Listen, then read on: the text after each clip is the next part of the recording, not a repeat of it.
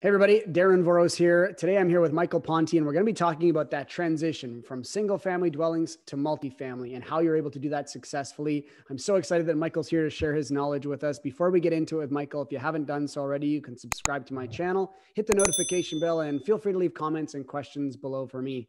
And without further ado, let's get into it. Michael, thank you so much for joining us and talking a little bit about that transition that a lot of investors are interested in making from single family dwellings, duplexes, triplexes, to the bigger things, the 10s, the 12s, the 15s, the 18s. So I'm excited to pick your brain. Before we get into it, give us a bit of a background on who you are as a real estate investor and tell us a little bit about yourself.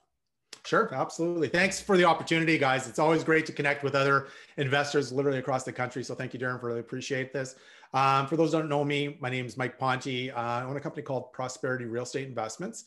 Been investing for roughly around 20 years. And with that being said, kind of first started with single family homes, like a lot of people started, and then slowly kind of migrated and changed, and strategies changed, goals changed, and then started to kind of migrate over to more of the multifamily world. So again, that journey started probably around 2010 when I started moving into more of the multifamily side.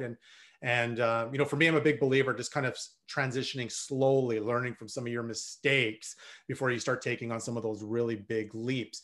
And so that's been kind of the process for myself. And as we continue to learn, still to this day, we try to adapt and adjust and improve our systems constantly.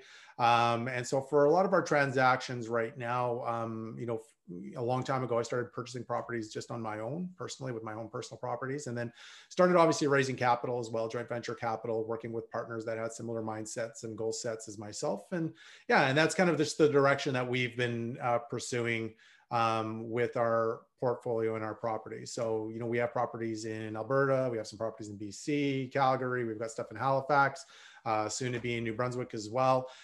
So yeah, we've got properties kind of all over the place and many different strategies and many different ways, but that's kind of been our big focus. Specifically, we're in more of a BRRRR and multifamily strategy in regards to increasing valuations. And that's kind of the way we play. So what was that moment that you decided to go to the multifamily side? Was there something that you just realized that maybe you had the ability to do it, or you just had sort of a light bulb moment that said, okay, now I want to buy this? Or did something just come across your plate that was like in that 6+ unit range and you decided, I think I can probably do this? Yeah, the honest truth was ego, actually, is what got me started. Let's be honest, it gets most of us a long way. Let's be very blunt, right? So like the reality is, when you've done a lot of single family properties and you're like, okay, and you know this too, Darren, it's just like they become cookie cutter. It's just like it's the same box and you just kind of cut and paste, cut and paste, cut and paste, cut and paste. And it's great as long as everything's performing appropriately. But sometimes you just want to challenge yourself a little bit. And so for me, it was a little bit of ego. I actually didn't really know what the hell I was doing when it came to multifamily. And so I did want to tip my toes in the water. And that's the way I approach everything is if I'm going into a new market, I'm tipping my toes in it. First of all, just to understand the markets and a new strategy, same thing. And so I started kind of off with suited duplex, even though that isn't truly commercial multifamily. I just wanted to understand the landscape of some of the challenges that come along with it, with having multiple tenants under one roof, and from that perspective. And so I learned a lot from going into that segment. And I realized from that point that there's some pretty big opportunities that come along with it in the income side, from the cash flow side, from those particular properties, and get economies of scale. And that was kind of a little bit of my aha moment. It wasn't until I started buying my very first multifamily, which was a 9-unit apartment building, and really dove into the world of commercial financing and commercials. And for those of you guys that are on this right now and listening, it's a different world. So I want to be very clear on this, is when you are going down the residential road to go to multifamily, you need to understand the way it's being assessed, the way you acquire it's very, very different. And so for me, that property was my my baptism, I guess is the best way to relay it. It is really when I started to understand a lot about how to acquire it, how to manage it, all of those things. but more importantly is how to increase valuation, and where every single dollar is extremely important to increase the value of it, because it's very different than when you're looking at a residential deal where, you know, you're managing comparables and seeing what those numbers are. And as long as they're in the same vicinity, same box, they're pretty much the same. Where in multifamily, you can have two properties side by side, same size, same everything, with complete different valuations just because of income higher, expenses lower, whatever the case may be. And so, you know, my claim is just that when you're getting into the multifamily world, you treat it like a business. And so if you think about a coffee shop, you're about to buy a coffee shop, and the coffee's valuation is how much income it's actually producing, or net income, or money going into your pocket.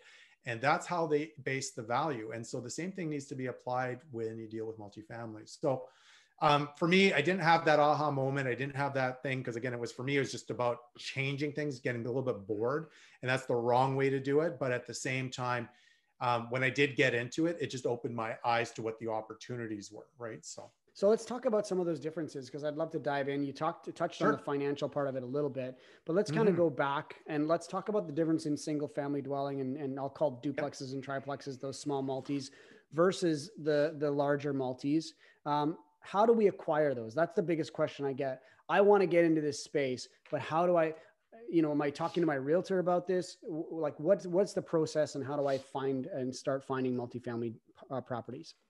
For sure. It can be as easy as finding your realtor, and you can still go through the same process of MLS. But to be really honest with you, and you'll hear this over and over and over again, I'm sure you've heard this even on the residential side, as soon as it's hit kind of MLS, specifically in multifamily, it's already been picked through a million times over. So it's already done. And so when you are looking, if you guys are looking to get into this, it's really creating a whole new team, to be very honest. Is your residential realtor most likely has very little experience when it comes to multifamily. So you really need to find a good, solid, experienced, knowledgeable multifamily realtor to begin with. And these individuals, they are, you know, shaking hands, kissing babies, really building connections with these owners. And technically, in every single market, if you've got one apartment building and you have a particular owner of that apartment building, that same owner most likely owns multiple buildings within that same community. So when your realtor's made that connection with that owner, he's made that connection not just for the one building, but in most likely multiple buildings. And his job is to kind of keep his feelers out, keep touching base, keep reconnecting with them, just to see when they may be wanting to sell for many different reasons.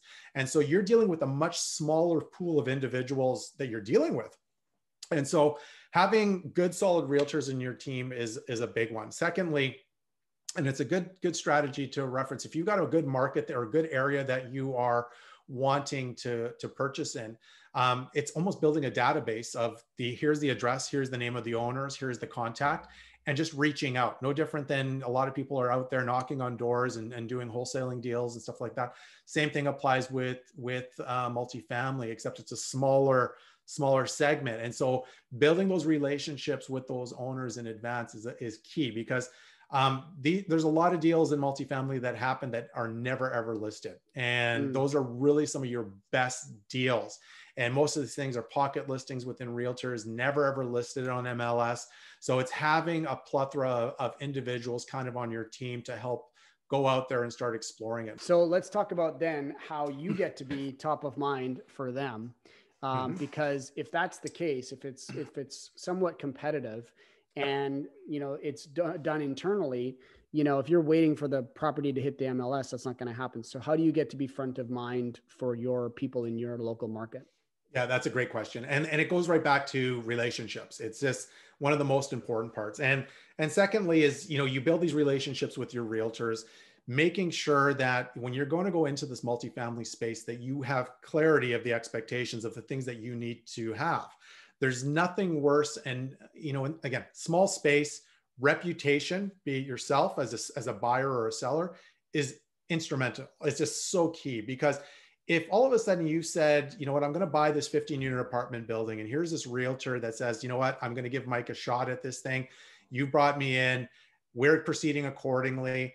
And then you come in and you say, you know what, I thought I had the money, I don't have the money. And now that agent is looking very embarrassed in front of this other agent. Again, they're very well connected. So now the confidence level between these two agents aren't very keen. And here's people spending their time and energy and effort to go out there and do the work on your behalf, but you have not followed through. It's okay not to follow through as long as there's situations that pertain. You know, the appraisal doesn't work out, the spec. But if it's based on you not being organized and prepared and knowing your numbers, then it's going to kill you. And you do 2 or 3 of those or 4 of those, your reputation has just gone completely out the window. And no offense, your name has been presented to your realtor, which your realtor may no longer want to work with you. And your name has also been passed on to the selling agents. Again, small industry, maybe a handful of people. And there's like, oh yeah, I remember that Mike Ponte guy. He never ever closes on his deal because he knows what he's doing. And now that's going to impact you in your whole market. So before you kind of go down that road, just make sure you have an understanding of what is expected. And the biggest fail point that I tend to see out there is truly understanding the capital that's required to close on these deals. Like, you know, you're dealing, it's a lot of money. And so and it's okay as long as you understand it. Don't try to skinny this deal to make it work, but have it ready to go to proceed forward. There's nothing worse that you're going in, putting a bunch of offers in, and then you have one accepted and you can't follow it through. And that's really embarrassing for everybody involved, and it just ruins your reputation. So let's dive into due diligence, because due diligence is a little bit different on the multifamily side than on the residential side. Absolutely. What are the main differences when you're in that, you know, conditional phase of an accepted offer that is different on the residential side versus the commercial side? For sure. And great questions. Like, the reality is the due diligence, very, very different. And so what happens is, you know, there's longer closing periods, especially right now for financing. It's just a nightmare, especially if you're trying to get CMHC financing. 90 days, 120 days is not uncommon, just so you be aware. So the timelines that you are used to in residential, they throw those completely out the window. They're not anywhere close to what you're seeing in multifamily. So financing alone, 60, 90, 120 days is very common in regards to doing an engineering report, environmental, all these things. I'll touch on all that in a second. So again, with those ones, again, probably another 30, 45 days out. So technically, by the time you got your offer accepted to you removing conditions, which is usually about 60 days, 90 days, and then expect another 30 days to actually come to closure, you know, between 90 to 120 days is very, very common when it comes to the multifamily side. So just be aware of that. When it comes to the due diligence, and this is the most important part, as I kind of highlighted earlier, it's like you're buying a coffee shop. And so what you're doing is you've got an offer accepted in this deal, but you want to make sure that the seller, what the seller's providing you in a format called the pro forma, which is just highlighting your income, all the expenses, and then the net operating income, is accurate. And so for your job when it comes to due diligence is making sure that what's been presented to you to make that decision of the purchase price matches with what is actuality. So, you know, if they're saying that the rent per month is around, you know, $10,000 a month, and so every year you're producing $120,000 of income, but then when you look at the actual number, it's coming in at like $98,000, there is a discrepancy of 20 grand. Well, that changes what your valuation is and what the banks are going to provide you for financing. So your job is to go through this with a fine-tooth comb to making sure everything. So you're looking at the rent roll for the tenants. Secondly, you're looking at the lease agreements. Then you're looking at something referencing called as a profit and loss statement, and that is your income minus all your expenses by month. And then you're just determining that everything is accurate. So you're getting all the financials from the property, just like a coffee shop. You're seeing all the financials, and you're trying to make sure everything's a match. Utility bills, you know, are the utility bills accurate? Insurance. You know, the one piece that I'm talking to a lot of my students on as well, and you're probably seeing this too, Darren, because it's a nightmare, is insurance cost of what you were getting before. And if you acquire a brand new property today, if you're acquiring this particular property, that doesn't mean you're getting the same insurance as what the sellers got. In fact, the cost is probably 30, 40, 50% higher. So, you know, part of your due diligence is get an insurance quote just to determine this, because that may have a real big impact in your overall numbers. And so your job is to make sure you've got all of your bases covered. And then the second part to this is other things that you'll be doing in regards to kind of a similar to a home inspection. You're doing an engineering report. So you're just double checking, make sure the boiler and the hot water tanks are all working, the roof's in good condition, no issues with electrical, all of those things. But with those pieces, there's obviously higher expenses because it's a commercial building. So hopefully that explains it in a general format, but yeah. That's exactly what I was going for, and you answered it brilliantly. Thank you so much for breaking that all down. And I think one of the things that you mentioned was the difference between approaching the seller, him or her, and saying like, these are the numbers. We're not negotiating based on the residential side, which is based on a lot of your times you're dealing with homeowners, right? Now You're dealing with another investor, and it's very easy for you to say these numbers don't add up. And that's why I have to offer you this for your building versus somebody else says, I've lived in this home for 20 years. My children were raised here. I think it's worth this much money. Exactly. That's a conversation with a homeowner as opposed to with another investor. It's like the numbers don't work. Here's why my offer is what it is, or here's why the offer needs to be adjusted. And I think that's why a huge benefit to multifamily as well. Very much so. Yeah. Like you said, you're not going to get that emotional play that you would tend to get in the residential side. It's always based on the numbers, 100%. You deal with a lot of sophisticated investors in multifamily and not so as well, because people are just, I'm dealing with that right now. I've got somebody, this is a second generation property, multifamily, fully paid off. This has been the golden goose, just laying the egg every single month. But now they're just like, I see a big check at the end. And I think I'm just going to take it. And so for them, there's not a lot of sophistication there. So with that being said, you need to make sure that you may have to do a little bit of education, but it is always 100% based on what the numbers are. You explained a little bit about how the net operating income and the cap rate work together, but combine that with how financing is different on the commercial side as well. Yeah, it's a good point. So the banks are looking at the deal very, very differently. So in the residential side, they're obviously looking at you, the individual, for financing. So your debt service, your credit score, all of those types of things. And it's not to say that that doesn't hold true in commercial, but it isn't the number one criteria. So for them, the banks are looking at this as, I am financing a business, just like we talked about at the coffee shop as an example. How is the business performing? How do I know how this business is going to be paying my mortgage? So they're looking at the liability and the risk of the project in itself to see that it is, it's solid. So that's the first priority for them, is they're saying, okay, right now, looking at the income line, looking at the expense line, maybe the expenses are too high for whatever reason. So there's some risk that's associated with that because it doesn't match what the averages are. So with that being said, little concern from that perspective. So for you really are needing to, when it comes to the financing, it's really almost kind of preparing kind of a business plan to the bank. And so, for us, we use a template that we always provide is like, this is the project to begin with. And then secondly, what's our strategy when it comes to the project as well? So it is kind of our financing business plan. So when we disclose that back to our bank, they see exactly kind of what our strategy is in regards to current scenario, where we plan to do that, where we're planning to grow it based on increasing rents, reducing expenses, and where we're trying to align this thing. And really, it's all about confidence and sophistication is really one of the things the banks are paying really close attention to. Is number one, it's great that the property's performing and it may be doing really well, but who are the people that are going to be managing the business? Just like the coffee shop, the business itself may be performing well when you're buying this project because it's being managed well by the seller. But as soon as you take it over, you may just run it straight to the ground. So part of it is they want to determine who this individual is as well that is going to be overseeing this and sophistication. So when we talked about reputation, it's equally true when it comes to financing, because if you're dealing with the mortgage broker or your conventional banks and you've got a bank representative, which I highly encourage you guys to build relationships with, they're just like, oh, it's another Mike Ponte project.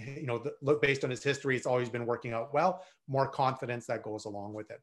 So when it comes to financing, they're looking at the property first and foremost. They want to obviously see the performance of it, of current reality. They're looking at you, secondly, as an individual, as an investor, highlighting some of your experience. And you can use your experience from residential, highlighting that, hey, we've got experience in investing in real estate and sharing that information, but now you're just moving on to the multifamily world.